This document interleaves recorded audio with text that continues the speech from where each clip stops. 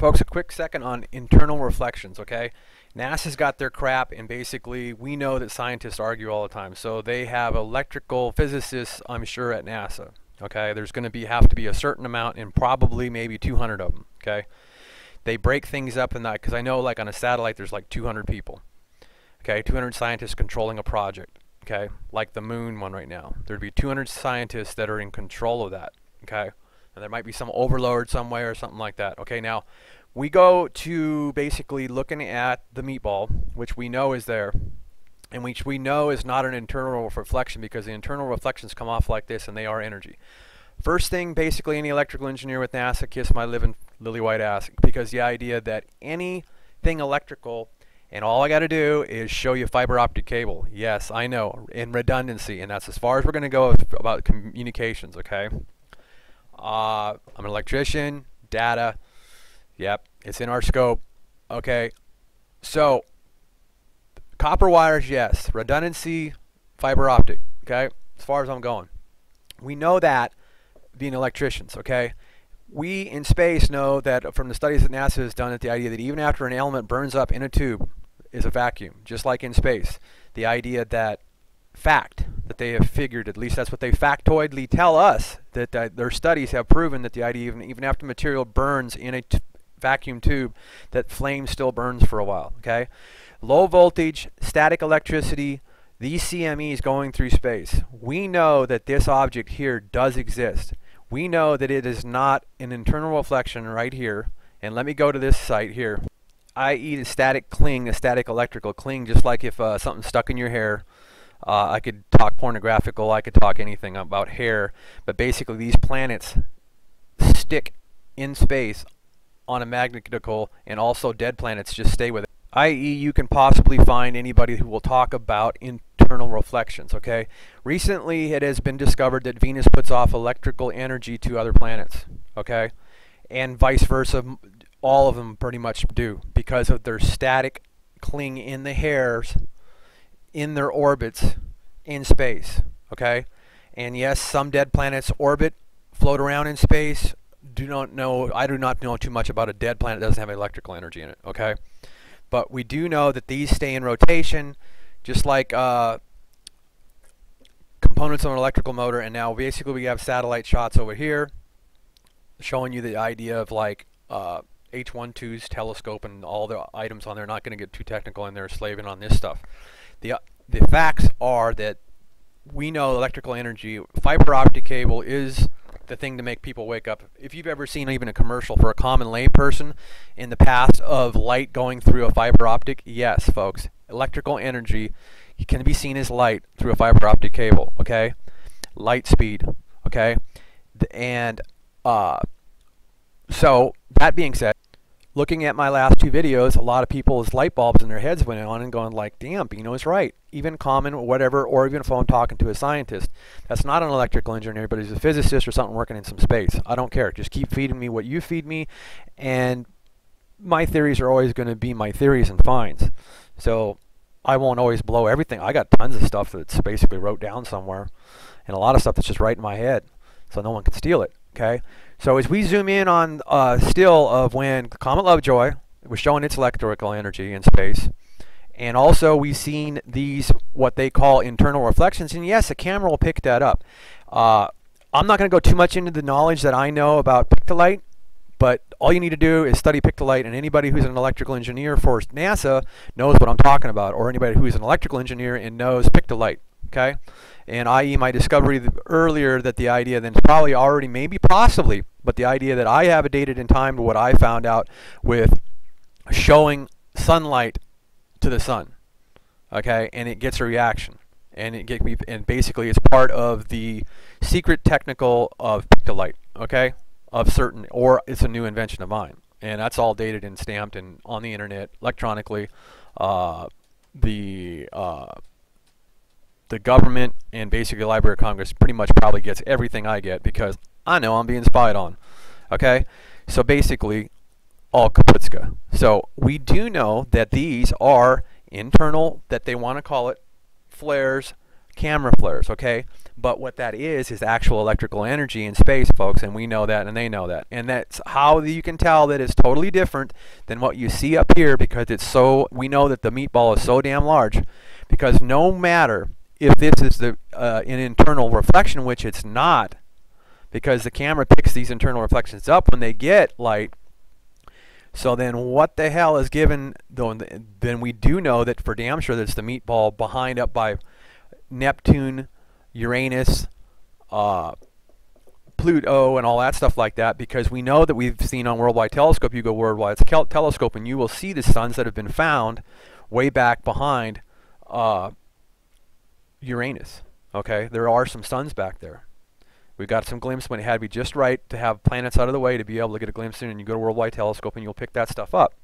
Now, when you're at Worldwide Telescope and when you're at anything like, if you go to whiskey, this, that, everything, anybody could always end up doctoring this or that, i.e. you have different photo things that you go by, and even on Soho, but they don't play with us. We hope we're getting an ominous deal like in a poker game. I know Riverboat casino owner, okay, so I know tricks and sleight of hand, okay. So what we have here is the idea that the exact fact that the idea that we know and everybody knows that's been watching the videos lately is like, damn, Beano is right. Electrical energy we've seen Comet, Lovejoy change around, just like fiber optic light in a fiber optic cable, okay.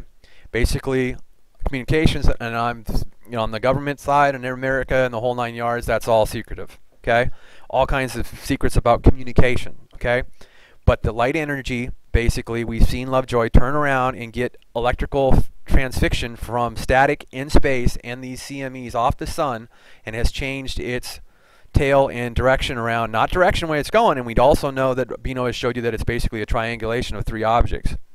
More than likely, or exactly, we know that there's 2 objects because we've seen 2 objects of what Beano showed you in his videos that went into the sun. It was way more than just 1 object. It might even been more than 3 objects, okay? Tons of triangulation in space, folks. Things break up in space in 3s. If something man-made breaks up in space or gets blown up, it'll look like a bunch of pencils out there in space. I.e. that when you see on Worldwide Telescope and stuff, a lot of stuff that's in deep, deep, deep space that we've picked off of Hubble's pictures and stuff, or anything that we've ever gotten pictures back, human here on Earth, the idea that when we see pencils out in space, and I mean it like pencils in space, when a satellite blows up, anybody can find footage on the Chinese satellite that got blown up in space, and I know maybe there's 1 or maybe more than 1 that has, and a lot of other stuff that's been blown up in space like rocket boosters and stuff like that. It looks like pencils, folks, and it stays in space like a dead planet almost, okay. So yes, folks, dead planets might move around a little bit or something like that, whatever space is going to do with it, because NASA knows that there's been different movement on all kinds of dead objects in space, okay.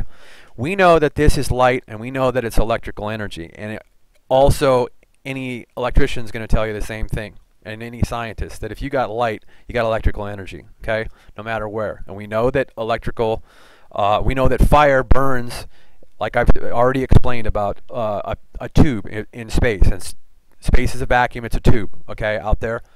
Okay, and so no matter what, this is all behind the super, and you've seen even better footage. So basically just go watch the last 2 videos before this, and let me go back and show you on another guy's video that you will see that the idea that this shows up when it comes up like that, abroad there like that. Well, this is always solid and it moves around.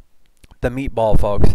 And no matter what, then if it's getting an internal reflection, and yes, internal reflections in the cameras find it, okay, and you can end up going to stereo and you'll look up artifacts and look up image artifacts, internal reflections, and they try to explain it, okay. But we know as electricians and scientists and knowledgeable people that it's electrical energy. You can't have light without electrical energy. Now, folks, when you go to the internet, you can see other people's YouTube videos and so forth, and this guy does a big old comparison of the idea then, and basically he basically is lying to himself.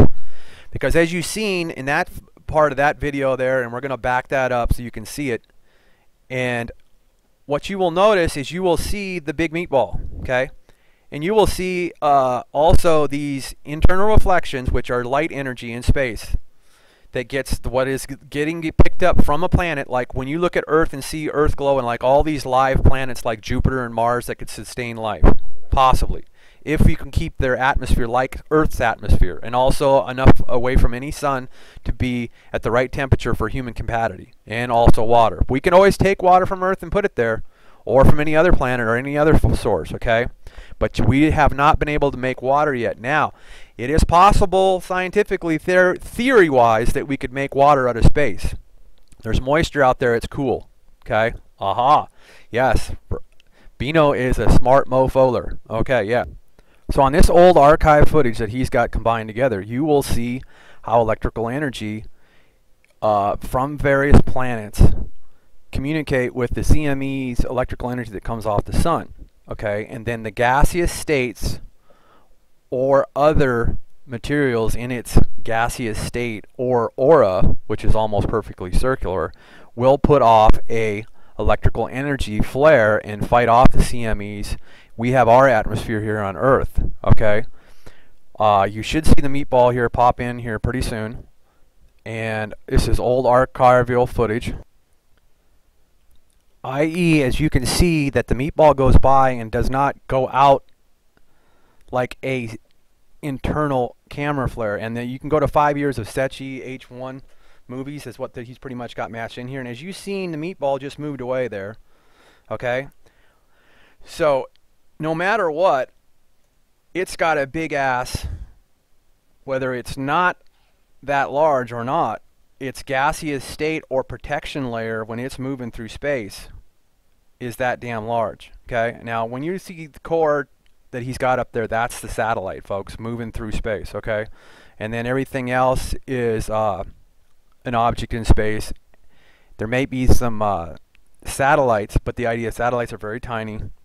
Don't let them fake bake you and make you that a satellite looks so huge out there in space with light reflection. It does get a lot bigger than what it is looking wise, but it doesn't get anything comparable to a planet size. Okay, and as you see again, you can see the dimension size of the CME hitting in the gaseous state of these other planets and electrical energy going off. So it's nothing new, but the idea that it's electrical energy, light is electrical energy. And as you see that that's the electrical energy of the outside state of whatever that object is that's moving around in space all the time, and it's not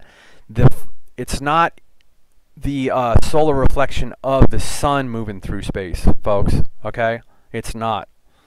Okay, it's an actual gaseous state of a large planet or a planet, absolutely, no matter what, because it moves through space solidly. It's not a electrical light signal. It might have a solid circular signal around it when it's moving through space, and it's not these gigantic that get put off by Jupiter, which we know is to be the largest thing we know in the Milky Way galaxy. Now, 747 times is that one object that I've showed you before in my videos that we know is so far is the largest object ever found in space by scientists. There is something that's 747 times the size of the sun.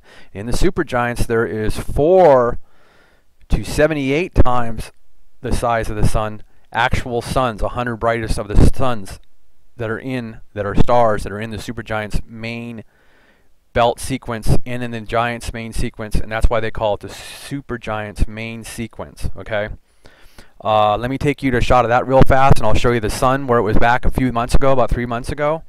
And it's the supergiant's main sequence, and these stars move around. That's Rigel Cantaris A. Hey folks, when's the last time somebody talked about Pioneer? It's got this nice gold plate out there in space. Yep. Has it seen anything lately? What's up with all the Pioneers out there? I don't even know if this one's still out there, but I think Pioneer's still out there. So there's what you'll see. You'll see Mercury and Venus. B behind it gets Venus, and A gets Mercury. So we've got that we know A ahead's Mercury and B is Venus.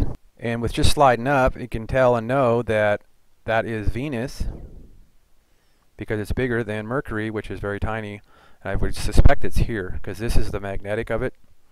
And we'll go up to the pictures and you will see that the idea I was right, because there you go. Smaller is Mercury and larger is Venus.